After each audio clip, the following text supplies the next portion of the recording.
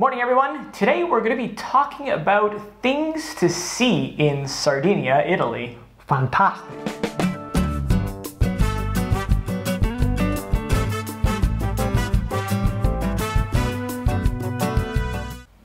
Morning everyone, I'm Rick. And I'm Andrea.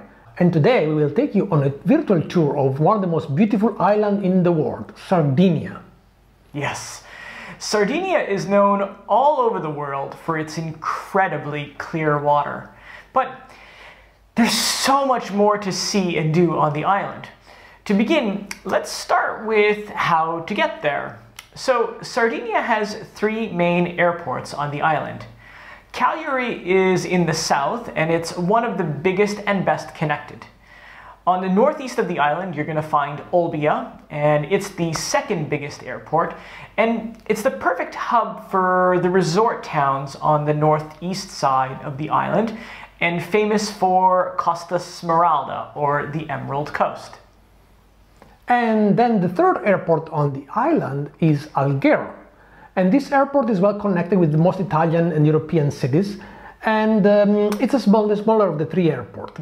It's located on the west coast, northwest side of the island. Keep in mind that if you decide to fly to Sardinia, you will need to rent a car. Yes, it's a good idea.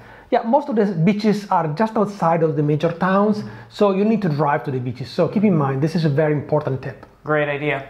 So if you aren't flying, or flying isn't your thing, or you need to take your car full of stuff, you can get to Sardinia by ferry boat, and there's six major ferry boats between Sardinia and the mainland. First one is in Cagliari, and it's in the south, and it connects with Genova, Napoli, and Civitavecchia on the mainland.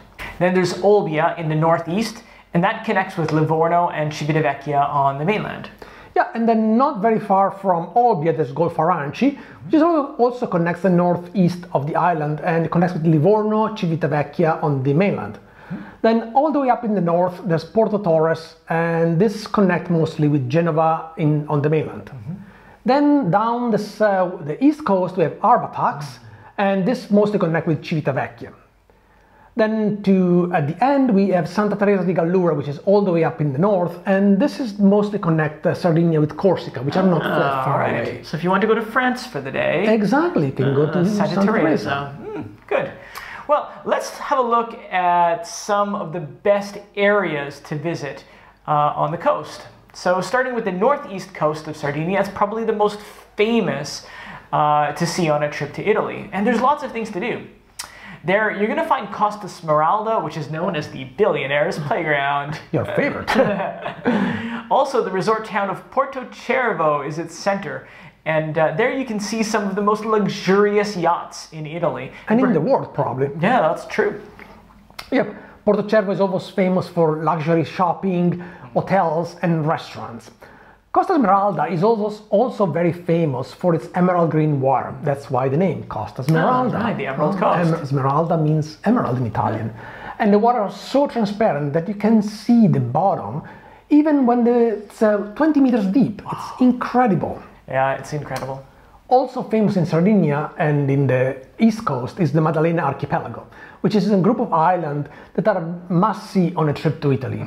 And it's your favorite beaches? Oh, absolutely. Yeah, look, the water has incredible shades of blue and green, and the transparency is unreal. Like, you won't find this elsewhere. I've never seen it elsewhere. The most famous spots to see in the archipelago in Sardinia are the islands of Budelli and Spargi. First, Budelli has turquoise water of the Manto della Madonna. And the island of Spargi is famous for its Spiaggia dell'Amore. And the island of Caprera has deep blue water at Tahiti Beach. Yeah, this is beautiful. Another very important destination on the northeast coast is the area around Santa Teresa di Gallura, which is way up on the north. There are some charming little coastal towns, and you can see some of the most beautiful rugged coastline with deep blue water and spectacular red granite. I love it there. And there's an amazing agriturismo there. Absolutely. And lastly, in the east coast, there's the town of Olbia, and south of Olbia, the San Teodoro. There's some of the very beautiful white sandy beaches with the big rocky island of Tavolara in the background. Here the water are calm and the beaches are perfect for family and children. Oh, that's a good tip. Yeah, absolutely. We also have the East Coast to discover. The most famous area on the East Coast is Golfo di Orosei, or the Orosei Gulf, and the resort town of Calagonone. And one of the best things to do in Calagonone is to rent a boat and tour around. Also, you'll find some of the best beaches that are in the area. For example, one of the most famous beaches in the area is Calo Goloritse and Calaluna. What a mouthful. But both beaches have incredibly white sand and turquoise water. And the best way to get there is by boat. Actually, it's the only way to get there because walking it takes forever. Swimming. Another area to visit is the southeast coast. The main center of the southeast coast is the town of Villa Simius, and the area is known as Costa Rey. This area is famous for long sandy beaches and calm water. It's another beautiful place if you have family and children because the water is always so calm. And the area has many hotels and vacation homes for rent. And you can get there from the city of Cagliari. It's about half an hour away. So take a ferry boat to Cagliari and go there. Not bad. So moving on to the southwest coast, we're going to find tourist destinations in this area. And that areas are called Pula, Chia, Portofino, and the island of San Pietro. Pula is a charming little coastal town with some great archeological Phoenician sites nearby. Phoenicians. Interestingly, some might think that Rome is the archaeological center of Italy, but actually there are many archaeological sites outside of Italy. Absolutely. We put an article here about the archaeological site of Italy. Right. And a few kilometers west of Pula, you can find the amazing beaches of Chia. This area has some of the best beaches on the island. They're fabulous. Also, the beach of Su Giudeo, with the clear water and the white sand, is incredibly beautiful. Interestingly, in the nearby lagoon, it's possible to see many pink flamingos. I didn't think there was any, but... Another famous beach near Chia is Suturredda. Suturredda beach has a beautiful calm water and white sand. Also, the ruins of an old tower are overlooking the beach from the top of the hill. It's absolutely amazing. Yep, definitely. So far, there's a lot about the ocean and the turquoise water. Now, west of Chia, you can find the beautiful beach of Portofino and the white sand dunes. Portofino is another amazing beach with crystal clear water and white powdery sand. Another famous area on the southwest coast of the island is San Pietro. San Pietro. And you can reach this island from the little port town of Porto Scuso in about a half hour on a ferry ride. The main town of San Pietro is Carloforte, with its colorful houses and narrow cobblestone streets. The island is famous for the tuna fish industry and has some of the best tuna in the world, but he wouldn't know. Moving on the west coast, San Giovanni di Sini is one of the most famous beach destinations on the west coast. This little town is not very popular with the tourists yet. In this town, you can see the archaeological site of Taros, the Phoenician town.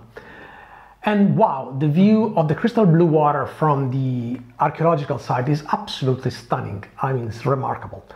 North of San Giovanni, you can reach the Is Arenas beach. This is a very long beach, has some crystal clear water, but it's a little bit near the time, so you have to be careful there. Interestingly, it's famous for coarse sand that resembles grain of sand. Yes. And continuing north from Is Arenas, you can get to the old town of Boza. Boza is a charming town that has a medieval castle out overlooking the colorful houses of the old village. To get to the west coast, you can fly into Cagliari and then drive north for about 2 hours, or you can fly into the little airport of Alghero and then drive south for about an hour and a half. Since it's not really easy to reach the west coast of Sardinia, it's probably the least touristy part of the island. But here you can still find untouched beaches and things to see. Absolutely. And next we have the northwest coast. The main center of the northwest coast is the city of Alghero. Alghero indeed has the old Catalan city walls and bastions that still surround the old town. Downtown Alghero has some charming streets with many picture-perfect views. Also near Alghero there are many sandy beaches with incredibly crystal clear water. The area is very popular among scuba divers because the deep water there are great for wonderful dives. Alghero maintained its Catalan roots. Cool.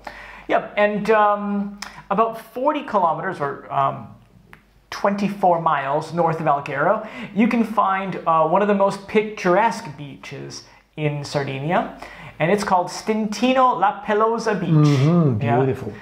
This beach has incredible white sand and shallow, crystal clear water. The colors are unique and the view is breathtaking. Unfortunately, due to its popularity, it's also one of the busiest beaches in Sardinia. In peak season, it's almost impossible to find a spot on this beach. And in the background of La Pelosa Beach, you can see the big island of Asinara. Asinara was home to a maximum security jail until the 90s. Yep. But since then, Asinara has become a natural park, and it can be visited with specialized tour guides. And apparently it's amazing. And then if you drive about an hour north from Stintino, you can reach the medieval town of Castelsardo. This old fortress has a charming little street and picturesque, perfect photo opportunity from the top of the castle towers. No, we've talked a lot about beaches, but are there other things to see and do in Sardinia? Well, yes, Sardinia has much more to see than go to the beautiful sandy beaches. I mean, I like beaches. I like beaches too. For example, the interior of the island is not touristy or expensive at all. For instance, you can explore the tall mountains of the Gennargentu, with its lush cork tree forest and very beautiful views. Also, many farms on the island nowadays have a beautiful farm stay, agriturismo in Italian, with swimming pools and amazing farm-to-table restaurants built in. Yeah, they're delicious. Absolutely. So, agriturismo, it reminds me of the amazing cheeses in Sardinia. Oh yeah. The main food in Sardinia is based on sheep and pigs. For example, one of the most important dairy products of the island is a sheep cheese called pecorino.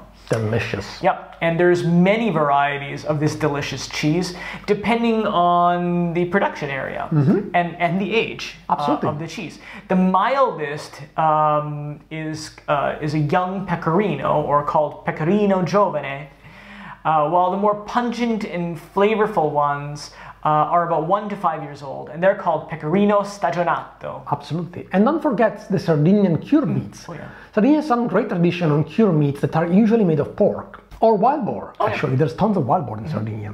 Sardinian cure meat is usually served as an appetizer in a traditional Sardinian dinner. Another traditional food in Sardinia is suckling pig. It's a suckling pig roasted on a spit for many, many hours and served on a cold tray. Traditional Sardinian kind of pasta are the ricotta-filled ravioli, or the Sardinian gnocchi with sausage and tomato sauce. And in the Northeast is one of my favorite dishes. It's a bread dish. It's almost like a lasagna, and it's called zuppa calabrese, and it's layers of bread and cheese. It's so good. Yeah, and don't forget pane carazal. It's the typical flatbread of Sardinia. It's super thin and crispy. And what you do is you drizzle some olive oil and have a little bit of salt and rosemary on it, and it's just delicious. And in the Alghero area, due to its Catalan influence, the local cuisine is very seafood heavy.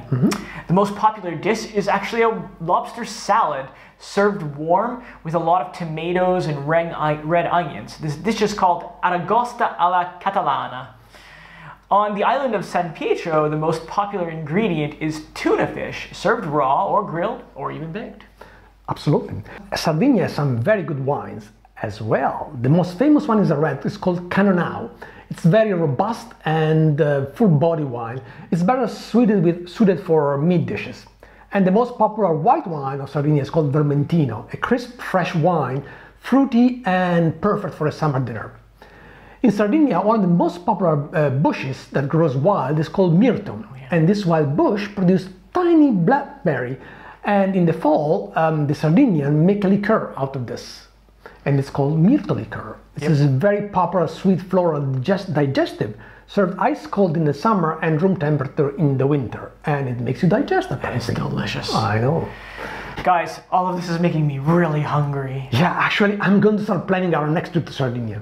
Speaking of which, let us know in the comment if you're coming to visit when the pandemic is over, and which area of Sardinia you would like to see the most. Yeah, we're looking forward to hear from you. That's a great idea. And guys, don't forget to hit the subscribe button so you'll never miss a video. Thanks so much for watching. Thank you guys. Bye.